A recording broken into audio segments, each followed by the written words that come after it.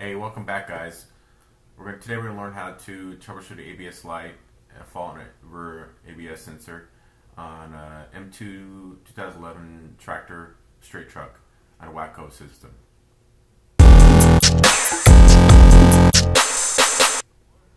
Alright, we're in a Wabco toolbox, and we're going to pull up the diagnostic code. We're going to go into tractor ABS diagnostics. And if you can see, there's a red will light up here in a minute when it lights up. And then this is yes, there's an active fault. Move fault displays, and it should tell you how to troubleshoot it. The active faults. Fault, and yeah, we have active code. And to check it, it says check the right rear sensors out, and the ohms are 700, 300 within that spec. So let's get right to it. So here it is, the right rear tire, and I'm going to show you the sensor right here in the back. It's right, hang on, let me get over here. I'm going to get my flashlight, I'm going to look down in here. I'm going to point to it, it's right there. See it right there? And see if I can see a little bit there. See, it's right there. It goes inside the wheel well. So we got to disconnect it right there. It goes. It's about 6 feet long. Nah, it's about like 4 feet long. So we're gonna get under the truck and we're gonna take it off. See it right here. We're just gonna take it off right here. Disconnect it from the plug. It's only like 4 feet long. It's a 2-prong pin. Right there. See it right there. So I got my fluke meter. We're gonna set it to 2,000 ohms. I'm going to check the resistance. Remember, the spec was between 7 to 3,000. So I'm going to set it up for you. I'm going to put inserts into the pins. I'm going to set this down here. Alright, see, it's at 1126 ohms.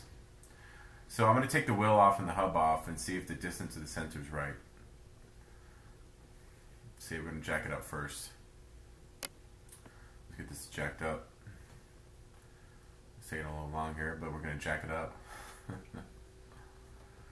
Jack it up, baby. Now we got it up in there. Let's take the wheels off here. Get the impact gun and we'll take the wheels off. Take these off. Alright. The right rear sensor's out. So let's set these off real quick.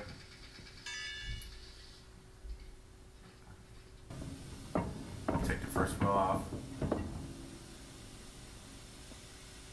Let's take the second wheel off.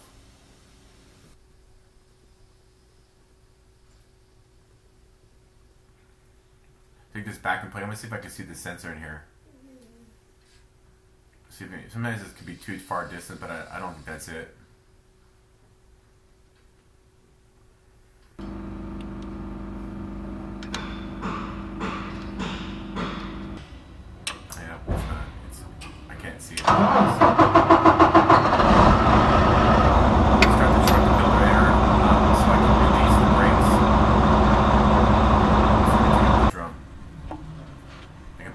Slack adjusters for the brakes. So I got my 3/8 and my little window tool that I use to pry the pawl out on the slack adjuster. So I'm going to back off the brakes. You guys see them move a little bit right there. You see the corner, the brakes pads moving down, so we can pull off the drum. Here in a minute. And I'm going to hit the drum to loosen it up. Pull it off.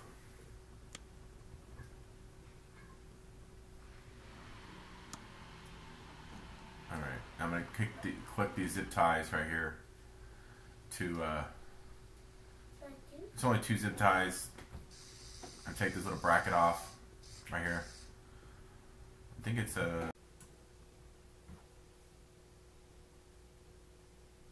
alright, we're going to get this harness through. I'm going to lay it here down in a minute. It's a little plug. I'm going to pull it through. Here's the ABS. You just got to tap it out. You can push it out with a pry bar. I tapped it with the hammer on the back end. And pull this wiring through the back of the hub. You can see I'm pull it through. Right there, see it Got it out. See, drop it on the floor.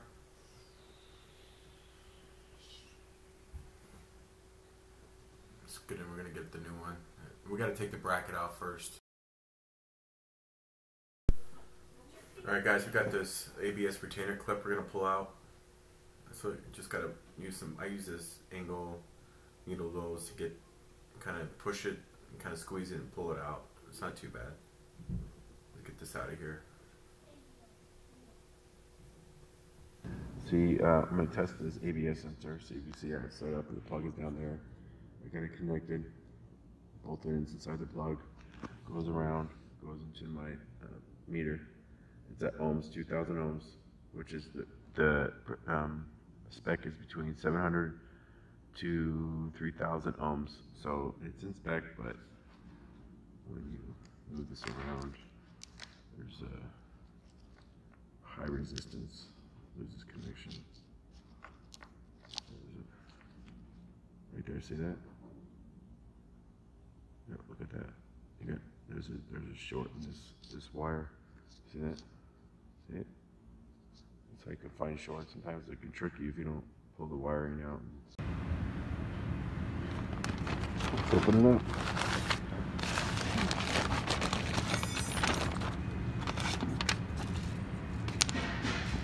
Grease, retainer clip, and the sensor. So this is called like the spring holder, like that holds the sensor in.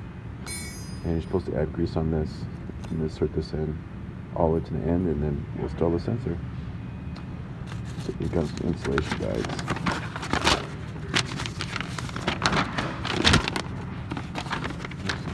I'll do this with one hand. You can see. I already read some of it. See that the distance is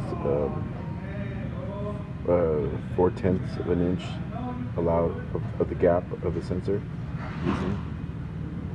Let's get it started. Alright guys, we got the new retainer clip we're going to put back in for the ABS sensor. Just squeeze it and push it in. You just got to work it in. You got to make sure you squeeze it. Put it in by hand. That's what I did. I didn't get the video for that, but just push it in all the way in. And now we're going to install this sensor.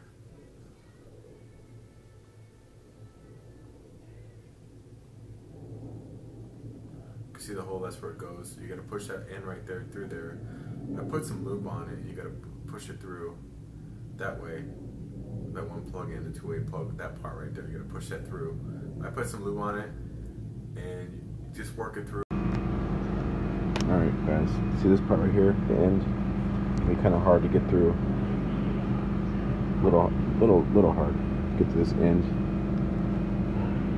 Right here. To get through the hole that you're supposed to put into the back of the hub. See that hole right there? You can see it right down there.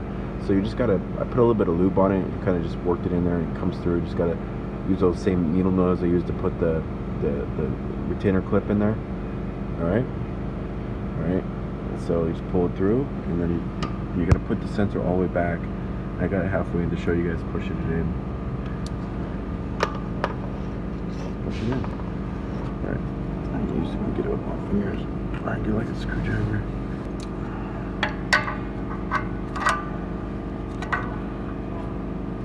Pull it in.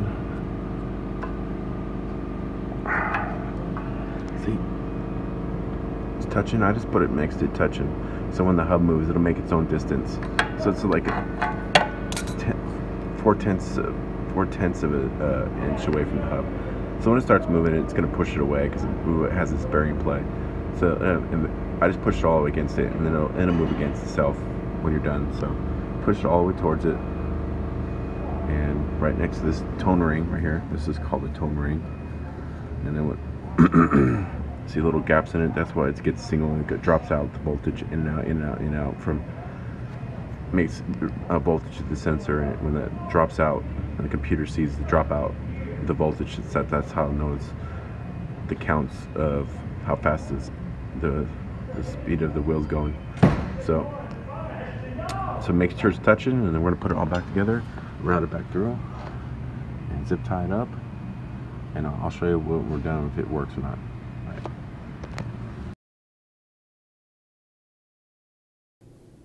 Alright guys, we're going to go back into Wabco toolbox and I'm going to check and see if the fault is still there. You can see there's no active faults, and yet there is one stored. So we're going to go in there and look. As you can see on the very top, it's inactive now. It's not active no more. So the repair looks like it's been fixed it. So we're going to get in the truck and we're going to start it up. Alright guys, the ABS went out. I should have shown you before that was on. So when you go over 5 miles an hour in any truck, it needs to see the movement of the wheels for the light to go out and the fault to go out. So I did that. I should have shown you guys that, but that's what you do. When it's still on, you're thinking you're driving around, you got to go over 5 miles an hour on most trucks to get the computer to see the wheels moving and to get accurate readings to see if they're in spec. So everything went out, everything turned out, and everything was a sensor. So we did a complete repair. Everybody please subscribe and like my channel, and thank you. Have a good day.